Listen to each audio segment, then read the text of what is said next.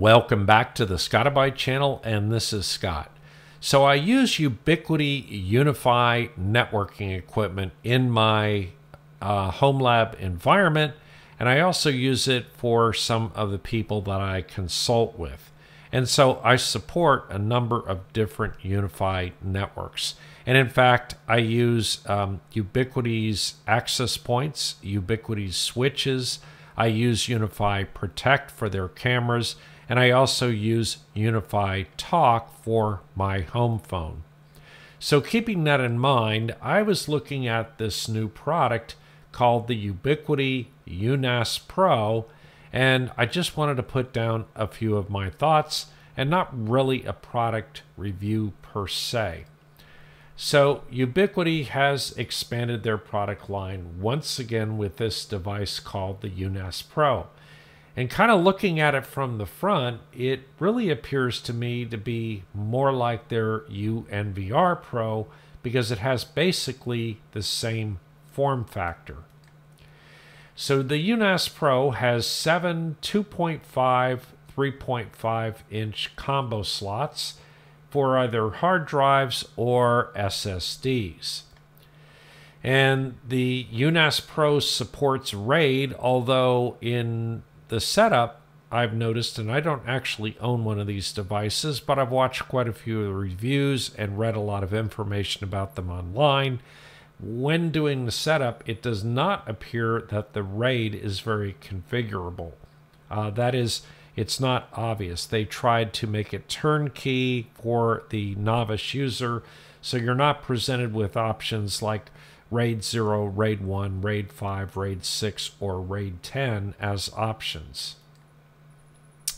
So the CPU is a quad-core ARM Cortex-A57, and it's operating at 1.7 gigahertz, and it has 8 gigabytes of memory, which I do not believe is expandable.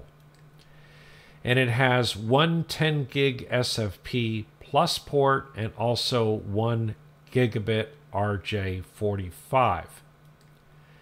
And it has the familiar 1.3 inch LCD touchscreen on the left for management.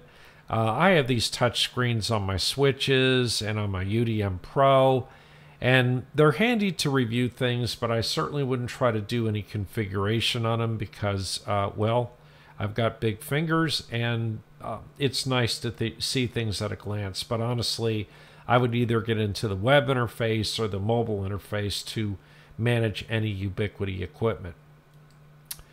So what about the NAS functionality of this device? Well, the quad-core ARM Cortex-A57 operating at 1.7 gigahertz is actually the same processor that's found in the UDM Pro. So they do a lot of reuse when they create new products, and that just makes sense in terms of development. So the RAID configuration is supported, but as I mentioned earlier, we really don't know what RAID levels they're setting up. They kind of just refer to it as a protection level, if you will. And then I see this device as replacing Google Drive or Microsoft OneDrive for small or perhaps medium-sized companies that are tired of using public cloud services and really want a local cloud functionality for storing files.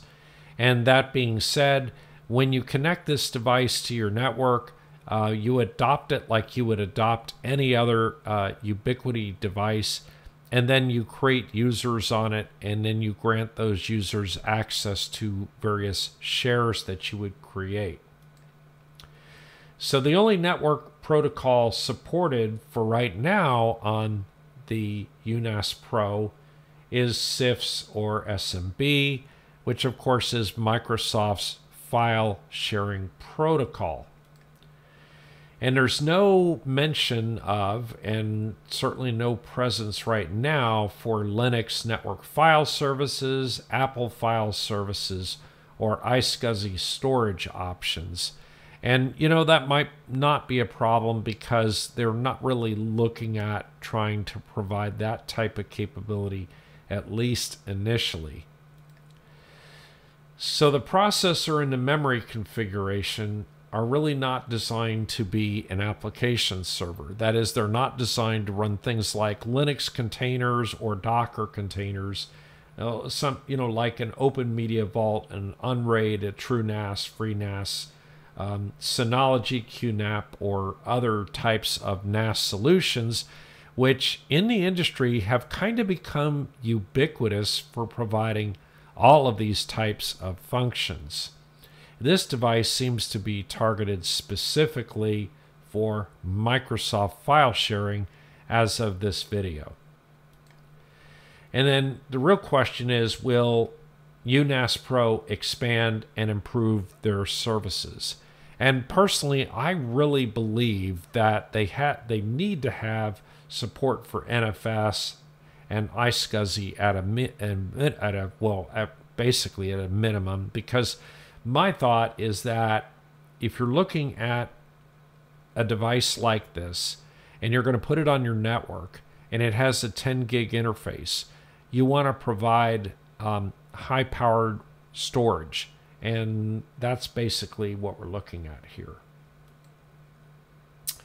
So then I had some summary points here, and like I said, this is going to be a fairly short video, in that Ubiquiti's product line seems to be expanding constantly. I mean, we're seeing them come out with all these new and different devices. For those of you that are unaware, Ubiquiti even has a electronic vehicle charging system that they sell. So they've really gone really broadly. And I think that this is kind of a test, since they have their Unify NVR for their Unify Protect camera system. I think they're trying to branch out here, and I think that file storage in the form of a NAS was probably one of the next things that they were more than likely to go to. And so the $499 price tag for a 7-bay NAS with 10 gig connectivity, I mean, I don't think you can beat that in the industry. Now, mind you, that's bare. You still need to buy your drives, but nonetheless, if you price QNAP and Synology NASs, you're not going to find a 7-bay NAS for $499. So this device won't need to be an application server, and my thoughts are that it shouldn't be an application server, not just because of the fact that its processor and memory configuration are not sufficient, but also because it would really be nice to have somebody narrow the focus and simply provide full-featured file storage functionality in a simple appliance. And I think that's what they were going for.